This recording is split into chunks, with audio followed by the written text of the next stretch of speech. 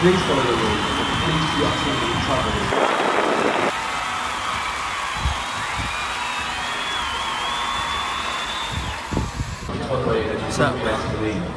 So, this is my first workout in a month, and it's Saturday night. It's not your normal thing to do on a Saturday night. I look like a homeless guy because I've been hibernating, haven't shaved, haven't showered, so I thought on the weekend I'd come and have a workout. So I apologise if I scare anyone on my vlog, but I'm not that scary.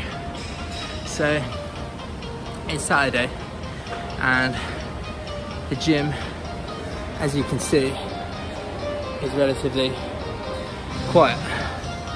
Now, I've worked here, I still come here. This is my home from home.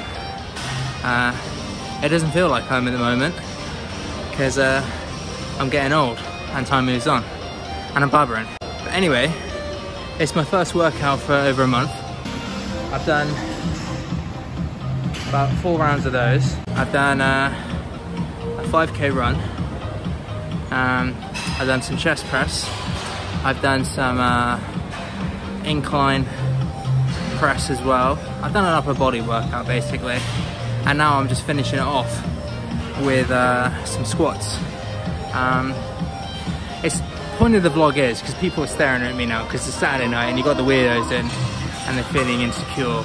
I shouldn't say that. The strange thing is, right, I used to be a PT.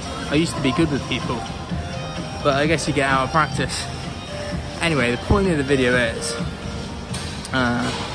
it's never too late to come back to it. So if it's been a month, if it's been 3 months, if it's been a year, and you feel like doing some exercise, but that other part in your head is saying, I can't do it, I can't do it, I feel fat, I feel insecure, I don't look right, I'm worried about how I'll look, I'm worried about how other people judge me, all that crap. Just, it's never too late. Anyway, I should get back to doing some exercise because this isn't a filming suite. You're not supposed to be doing this. But anyway, peace out.